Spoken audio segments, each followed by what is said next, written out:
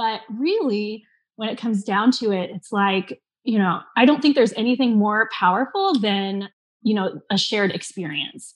And so the opportunity we have every 30 or 45 or 60 minutes to sit across from another human being and have an experience together every week, and then the accumulation of those experiences, to the point where, by the time a student graduates high school, we've spent hundreds of hours together.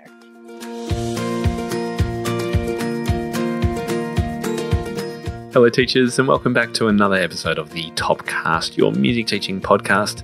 This is episode number 231, and in today's episode we are connecting with the fabulous Christina Whitlock, who recently has started a new podcast, and I wanted to unpack how she came to start her new podcast and some of her own ideas about her passions and how she's helping teachers through her work online. She's got some great stories to tell. We talk about how she feels about the impacts that we can have on students' lives as teachers. We talk about the web of influence and also about how we can combat burnout and talk about some of those things that can really bring us together as a community. And then we'll talk a little bit more about her podcast as well. I'm really excited to introduce you to Christina. It's a great fun conversation and I know you'll get lots out of it. Christina Whitlock operates a lively independent piano studio in addition to teaching adjunct at Taylor University. Christina is a past state president of the Indiana Music Teachers Association, as well as a frequent speaker, educator, and collaborator. Her passion for celebrating the music teaching profession has recently spilled over into a weekly podcast titled Beyond Measure with Christina Whitlock. We're going to unpack a little bit more about that later on, but in the meantime, welcome to the show, Christina. So great to be able to hang out with you for a little bit. Thank you, Tim. I've been looking forward to it. Me too. And I can't wait to dive into more about what you do and your podcast, all that great stuff. But to start with, I would love to know a little bit about how you came into teaching, because everyone's got a story of some sort. What's your one like? Well, my story is a little interesting. I know a lot of piano teachers get started at a very early age, and I'm no different. But I'll tell you kind of the short version. But my dad, who was my biggest cheerleader in life, always, had a little bit of an impulse spending problem. Not too extreme, but, I imagine he was challenging for my mom in that regard. But he went out one day just before my 14th birthday on the search for a new washing machine. And he had my brother, who's about 3 years older than I am, with him. And they ended up at the music store, a few cities over, and he ended up buying me a baby grand piano, this beautiful Hawaii piano. And he went out. Hang on, he went out for a washing machine. Yes, and of course, this is before cell phones, so it's not like he checked with my mom. And he just kind of got taken on this, like, she worked so hard, let's get her this piano, and. In the meantime, tells my brother he can move to the basement so we can put the piano in his room, like this whole thing. So my brother's pumped and my mom has no idea. So he comes home and he says, "You're either going to be really happy or really upset." And my mom said, "I told you to buy an inexpensive washing machine." And he goes, "Oh, I did." But I also bought Chrissy a piano. And she was like, "What?" And bless her heart, she's like, "Well, she has to try it. She has to know if she likes it and if it's good. And, we can't just get her this piano, this big investment." And, bless her heart for thinking that my 14-year-old self knew anything about good quality pianos, because I was just like, yay. So anyway, he takes me to the store, has me try it out. Of course, I'm like, yes, I love it. And the music store owner came over and he said, "Hey, we need a piano teacher. Would you come teach at my store?" And speaking to you as a 14-year-old. Yes, speaking to 14-year-old me. And of course, that was like super flattering. And I just thought, oh, I must be the best ever. But that store was it was a good 40 minutes away. And of course, I was 14. I didn't drive. So my dad happened to own a business where we lived, that was next door to the local music store. And that teacher, as soon as he caught wind that I got offered to teach at this other store, of course, came knocking at my door and said, "Oh, hey, we need a piano teacher." And I was thinking I'd wait till you were older, but I think we should just go ahead and start now. Oh my goodness. But you have to understand, I lived in a very small town, like minuscule. And the only other teacher in the area was my teacher. And so when she was full, like there was no one. So there's 14-year-old me teaching at the music store, 30 students right out the gate. Oh my goodness. And you'll love this. My first student was my best friend's ex-boyfriend. First student was your ex-friend's my best friend's ex-boyfriend. Okay. So that's a bit weird. Huge drama at age 14 to have student show up that was your best friend's ex-boyfriend. Super weird. But anyway, so just funny small town stuff. What a story. And I'm so thankful for those years, but I can't believe anyone stayed with me, but they really did, maybe it's just because they had no other options. But I had adult students that studied with me for those years that really solidified a love I have of adult students. And I can't imagine as my grown-up self, like going to a 14-year-old that was clearly inept. Not to mention the fact, this is funny, the store only stocked Bastion piano books, And right. So I would teach adults out of the pink Bastion print. It's like in class number 1 of piano teaching these days, don't teach adults the beginner method. No, of course not. But, they sat there and, played their little songs. It was so great. And anyway. What an extraordinary story. How long did you stay there? Well, I stayed there until about my senior year of high school. So then I went on to do my bachelor's degree in piano performance, and I was teaching at a store, a different store there.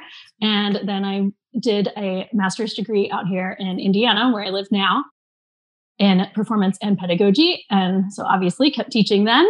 And so now I'm looking at, it'll be 25 years of teaching in June. Oh my goodness. Which is a good chunk of my life. Yeah. So I love it because, as we all know, experience accounts for so much.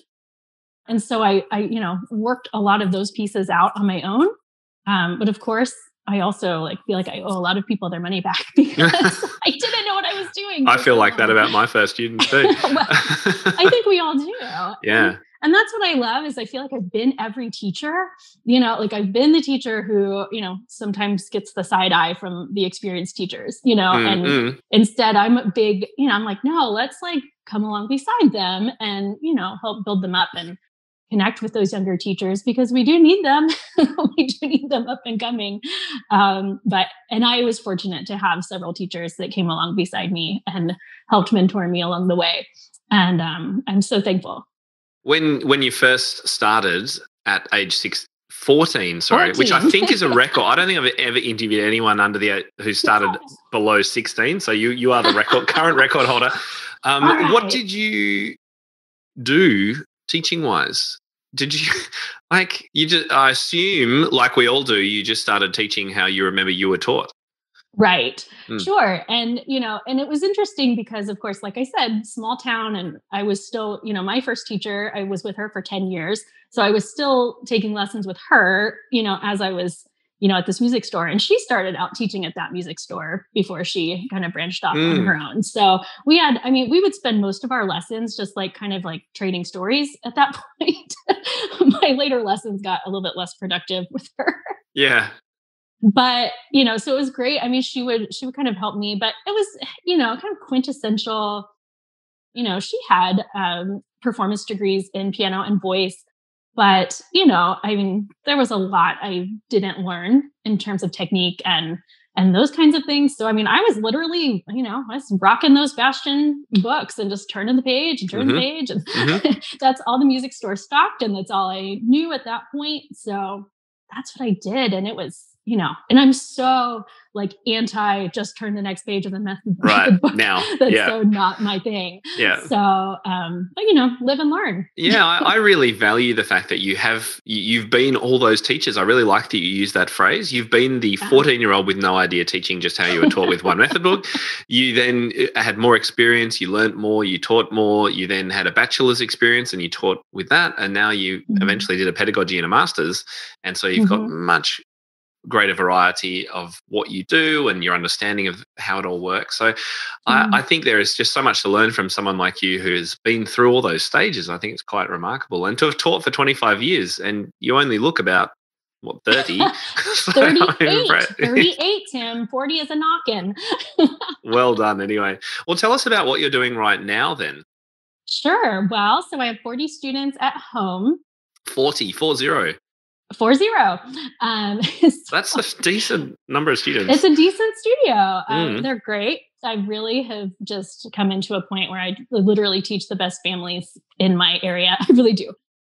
And so I also teach adjunct at Taylor University, which is a private college here north of me. And so I teach the pedagogy course cycle there. I'm teaching piano literature this semester. I teach applied lessons as well and do a few other things for them. So that's running around. I serve on a lot of different boards. I was Indiana state president of our state MTA for a term. I just keep my hands in a lot of, pies like so many of us do. None of us are good at holding down one gig, we all do so much. It's the portfolio career of any musician/music teacher. It's what we do. That's right. It is. I was just going to say, we'll find out later on about your latest venture, which is your podcast, which I'm very keen to tell everyone about as well. Fun. Well, thank you. It is fun to do. And 40 students, it's all one-on-one. You don't do groups. And do you mainly do, or you do groups as well? Tell us about the mix. Oh, sorry. No, they're all private students. Okay. We, in non-pandemic times, do group meetings every 6 weeks or so, but that is not happening right now. I've been online with them since March exclusively. So it's been a long 10 months. Yeah, sure. 11 now. Yes, and that's true. Are they mainly 30-minute or 45s? What do you do? They're all over the place. I will say I've 30, 45, and 60-minute students. For the most part, a few years ago when I had my second child, because I've got two girls, they're 4 and 10. And when I had the youngest, I was at a point where I had to cut back, but I had no students that I really wanted to let go. Again, incredibly fortunate position to be in. I couldn't part with any of them. So I bumped most of my 45-minute students back to 30 minutes just so I could keep everybody. And that's what we've done. So I do some of my homeschoolers and adults who come during the day, they have longer lessons. Would certainly rather have 45 to 60-minute lessons, but I love all these kids too much, so figure it out. The passion comes through. I actually want to talk about passions. What would you say your biggest passions are as a music teacher? Well, I would say I have two. So I would say, it's that potential for connection and relationship with our students. And I would say it's also coming alongside other teachers and helping them get the work done. But I really think that the biggest blessing to me of this career that, again, I kind of stumbled into and then just never left, is just, I don't know. I believe in all those fundamental important things about the study of music, right? I think like music is just, fundamental to the human soul and, music for the sake of music and all these things. But really, when it comes down to it, it's like, I don't think there's anything more powerful than, a shared experience. And so the opportunity we have every 30 or 45 or 60 minutes to sit across from another human being and have an experience together every week, and then the accumulation of those experiences, to the point where, by the time a student graduates high school, we've spent hundreds of hours together, and I just think that is just so incredible, and that to me just never gets old. And as a parent now, I can respect how difficult it is to let your children build relationships with other adults because there's so many things to be scared about in that regard. And so now to feel that as a safe place, or to know that people see me as a safe place and to get affirmed in that, so many times in my life already is just so incredible. And so I'm just so thankful for that. I've often talked about how, while it's really easy to get down sometimes about teaching because it is exhausting and it's quite relentless. And it is easy to burn out if you're teaching a lot. one of the things we are incredibly lucky to be doing is, one, we're teaching our passion for most of us. The reason we're doing this is because Right. we love music and we love piano, and we get this opportunity to be one-on-one with students, which no other teacher really these days gets to do. Not even karate or dance class; they're all groups. So this is one of the few places where a child has a relationship one-on-one with another adult who's not their parents. And I agree with you. I think the influence we can have through that relationship is quite extraordinary. It is. I'll tell you a story. So where I live in Indiana, our school district has been in a lot of turmoil over the last few years. We Mm. live in an incredibly economically diverse community. So we've got a lot of people under the poverty line and everywhere in between. And our school systems have been struggling, not from our teachers because they're phenomenal, but just from a lot of dynamics. And there's been this giant emphasis on more community support of our students. And we had this program probably 2 years ago now, where a speaker came in and they presented this research. And I couldn't be there, but I was talking to a friend of mine the next day who happens to be a parent of one of my students. And she was saying, this is the research that they had. That basically they looked at student success rates. So they're looking at, graduation records and employment placement later in life and all these things. And they studied all these different indicators for what was going to, trigger a student to be most successful. And what they came down to it wasn't money, and it wasn't grades, and it wasn't economic status or, two-parent households or any of those things. But it was the students that proved to be successful had what they called this web of influence.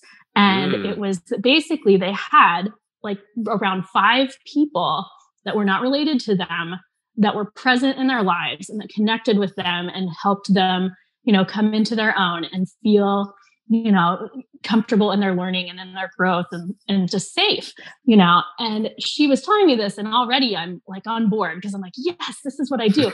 And she looked at me and she said, Christina, you're the first person I thought of. And I was so thankful for you because that's what you do for all these students. She said, you are that person, like you're their web of influence. And oh my goodness, I just bawled. Because I believe that though. And I see it, it is so important. Even the students that, are a little bit troublemakers or a little bit misbehaved, like I recognize how they change when they see that I'm invested in them and that I believe in them. And I adore that. And it's so important for what we do, and I feel like sometimes teachers get real caught up in like, well, I just get rid of the kids that don't behave or the kids that I don't like. And we're all allowed to run our businesses however we want. Or the ones that don't practice. Exactly. Yeah, sure. Yeah.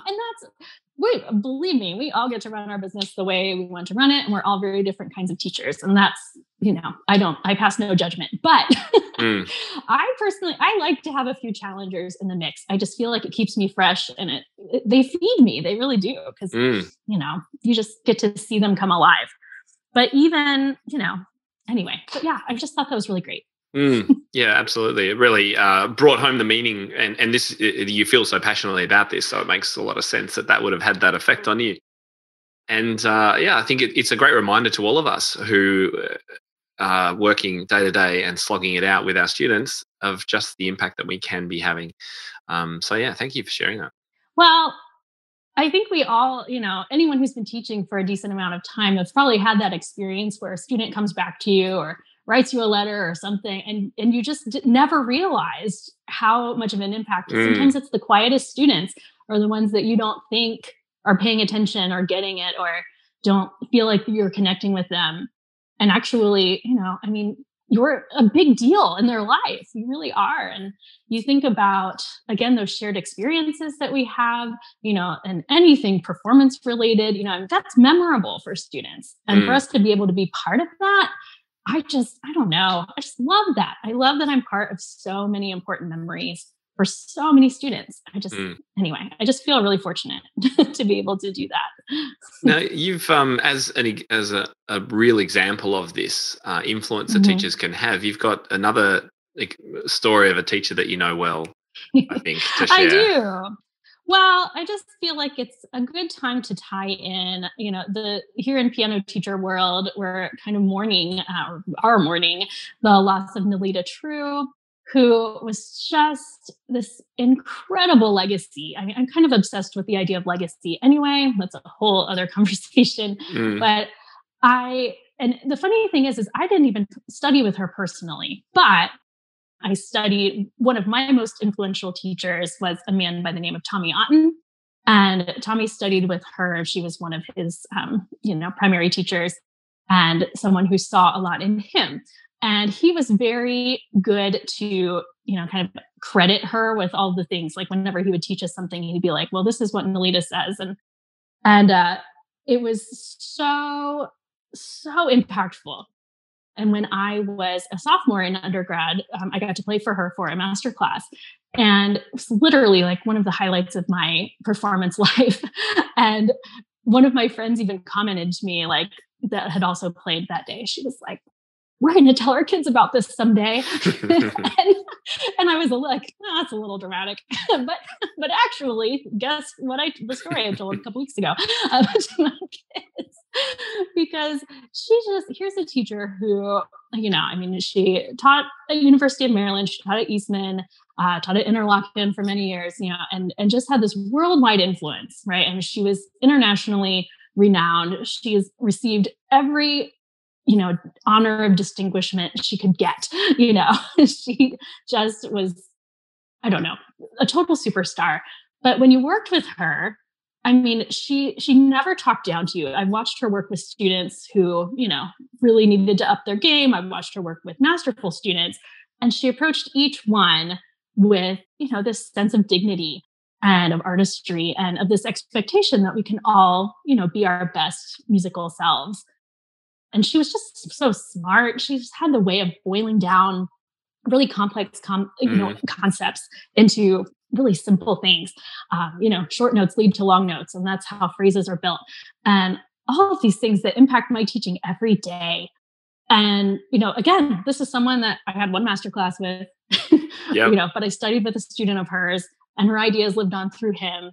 And now they live on through me because I use them every day. And I just think that's so incredible that now, of course, my students, whether they go on to be piano teachers or not, there's just so many things about what we do together that then live out through their lives and shape how they see themselves as learners and as artists. And I mean, again, I just want to give the piano teacher world a big hug because it's just like, wow, look at what we do, guys. Yeah. It's funny how I hear myself saying things that my teachers Absolutely. taught me as well. And I teach those to not only my students, but also if I do a video about something, I'll use these phrases. Because there are one of the skills of a truly, truly amazing teacher, particularly when they're doing more advanced music, is that ability to distill things to the simplest essence and be able to not just do that, but find the connection that the student will understand, because that's not always going to be the same for every student.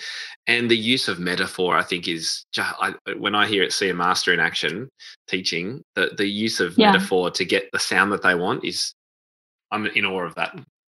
Absolutely. Absolutely. One of the things she said once in a master class that I watched is, the student was playing Mozart and it was a passage where there was the melody and then the melody was joined in parallel thirds.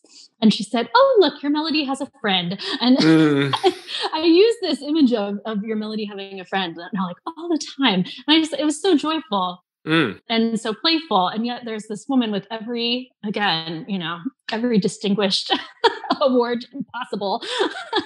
It was just so relatable. And, even just her speech, I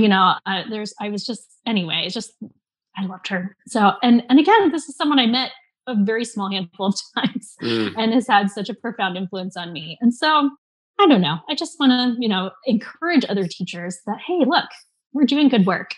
We really are. That's right. And no matter how hard it gets, you never know quite what you say or do or whatever it is. Even on your worst day, you might have that breakthrough moment with a student. You may never know about it until 10 years later or never. Who knows? But keep doing what you're doing because it has a huge impact. I think that's an important point to make. So I'm keen to just cycle back because you mentioned two missions. The second one was about championing teachers. So tell us, what made you decide to start putting out things for teachers and start working more with teachers? Sure. Well, I'll tell you, I guess coming from my background and appreciating the fact that I had teachers who invested in me as I was learning to teach and came along beside me instead of, just going, what does this kid think she's doing? Yeah. The talking down to. Yeah. Right. And so I think that spawned it in me. But I'll tell you, I think during this pandemic, I really hit a point where I was very touched at the onset of this, when we were just kind of starting to figure out that life was going to take a big curveball.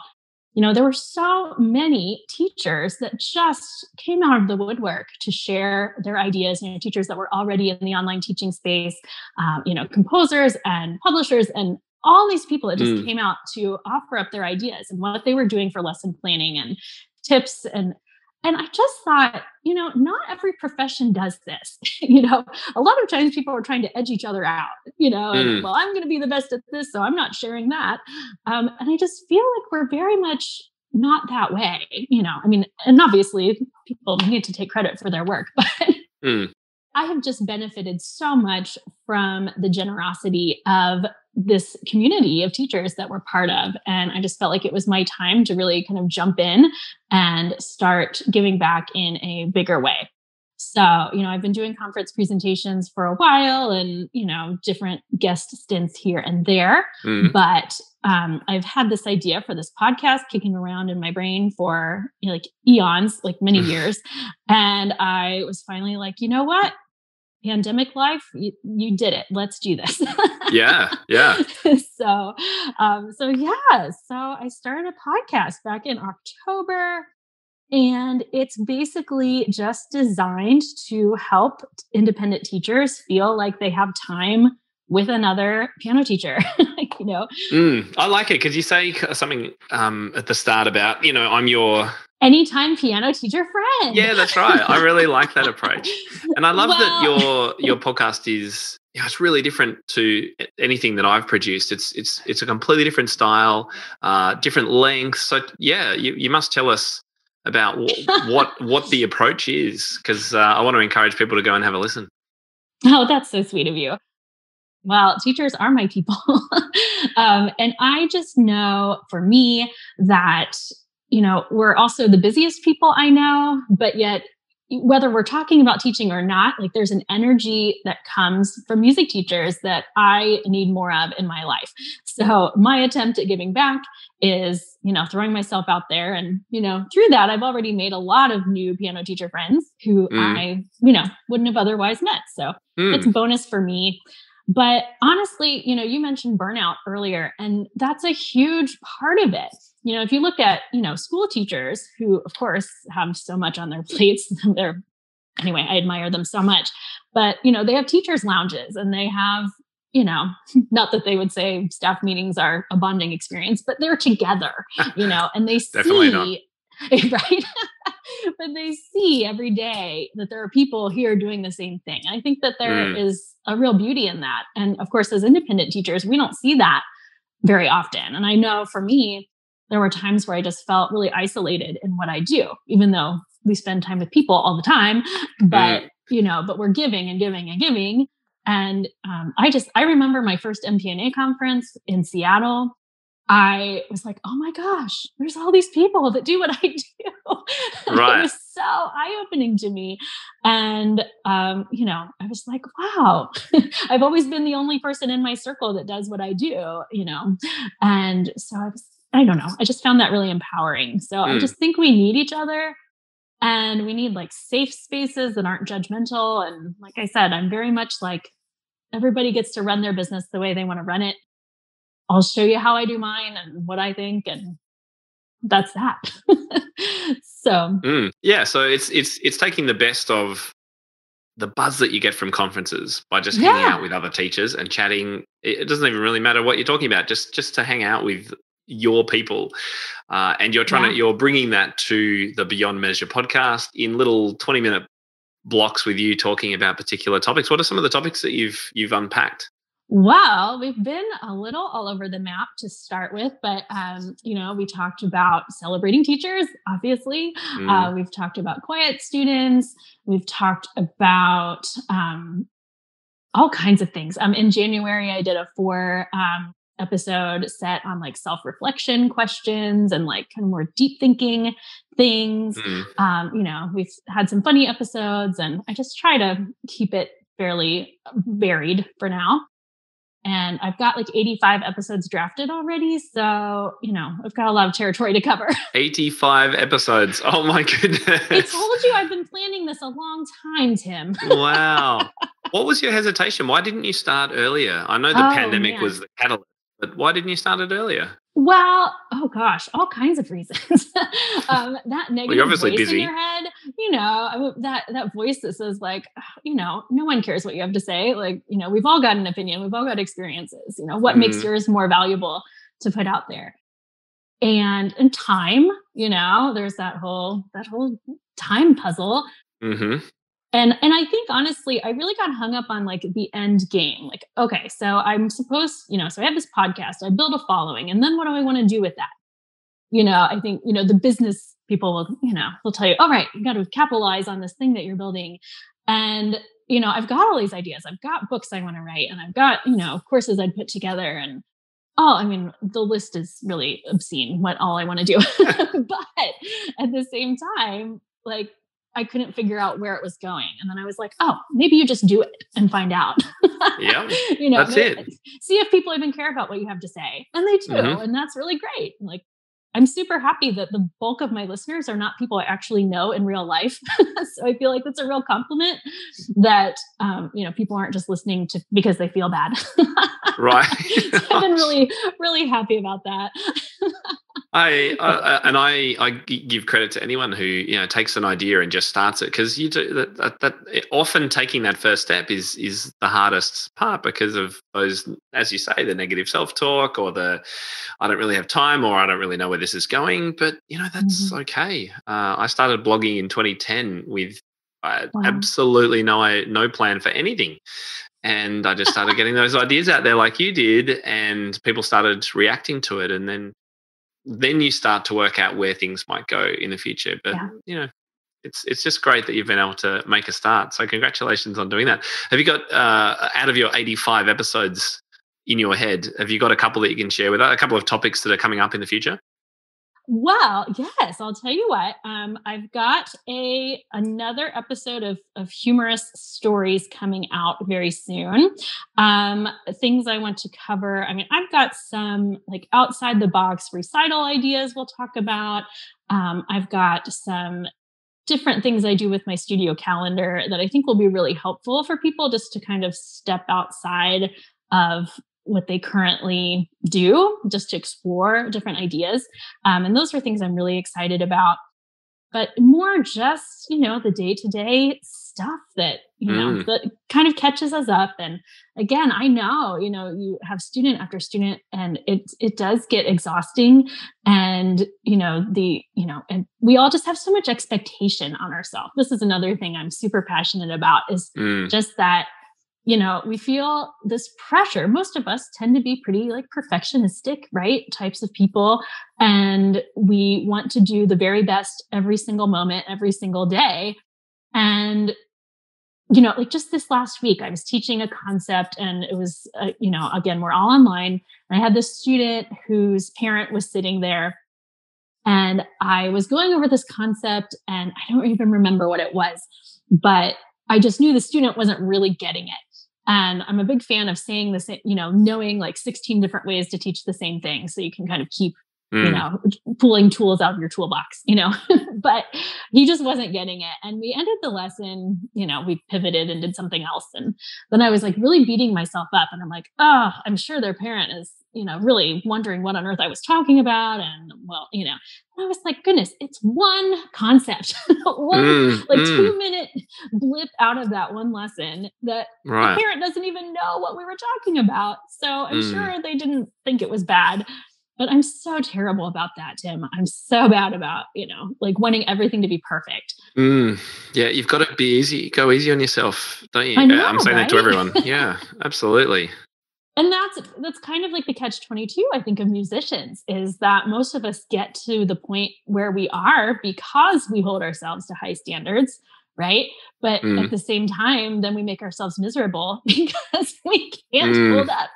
So anyway, that's another one of my like big passions that I talk to my students about all the time, and also to my teacher friends. And the other thing is too, the more we go online, the more there is chance for things to just not work. And also the more creative we get and the more off the page and out of the books we get, the more chance there is for things to fail. So you have to really give yourself the opportunity to not have a perfect lesson. And I think that's totally okay. Absolutely. I like to say, like, if you end your student's lesson and they feel capable and they feel accountable and they feel invested in, then we're good to go, right? That's it. Yeah. And it doesn't have to be perfect lessons every time, but it's the sum of the whole, right? That's exactly right. Yeah. Well, Christina, it's been an absolute pleasure having a chat with you and a pretty free-flowing conversation, which I've really enjoyed, just sort of picking up some of the threads of your passions, which you can hear in your voice and people can hear more of on your podcast. So tell us where people can go to find out more about your podcast and listen to it. Well, it's so sweet of you, Tim, because I've had the best time talking to you. So you can find my podcast anywhere that you listen to your podcasts. It is called Beyond Measure with Christina Whitlock. And you can find me on Instagram and on Facebook at Beyond Measure Podcast. And yeah, let me be your anytime piano teacher friend. I'll be super excited. I love it. Well, it's been a pleasure, as I said, Christina. Thank you so much for that. And thank you for all that you're doing for the teachers of the world. You said, or I've heard you say before, teachers are your people, and it really comes through in everything that you're doing and putting together this show. I know how long it takes to put podcasts together, particularly when they're solo shows, and you've got to create all that content and decide what to say and how it's going to work together. So thank you on behalf of all the teachers who are listening for all the work that you're doing. Thank you, Tim. That's so kind. Well, I hope you'll go and check out Christina's podcast, have a listen to her episodes. They're a little bit shorter than mine, generally around 20 to 25 minutes. And she can be your new teaching friend online that you can check in with whenever you'd like. Until next time, I'm Tim Topham, and you've been listening to the Topcast from topmusic.co. I'll speak to you soon. For more information about this episode and to find out how to enhance your own teaching, visit topmusic.co. You'll find everything you need for your studio, from lesson plans to cheat sheets, quick win teaching ideas, and guides on how to build your teaching business. Plus, you'll be connected to a global community of the world's top music teachers. And when you're ready, join hundreds of other teachers around the world by becoming a Top Music Pro member and get access to all our bonus content and flagship courses. And don't forget to follow topmusic.co on social media and subscribe to this podcast wherever you listen to it. That's all for today. We'll see you in the studio.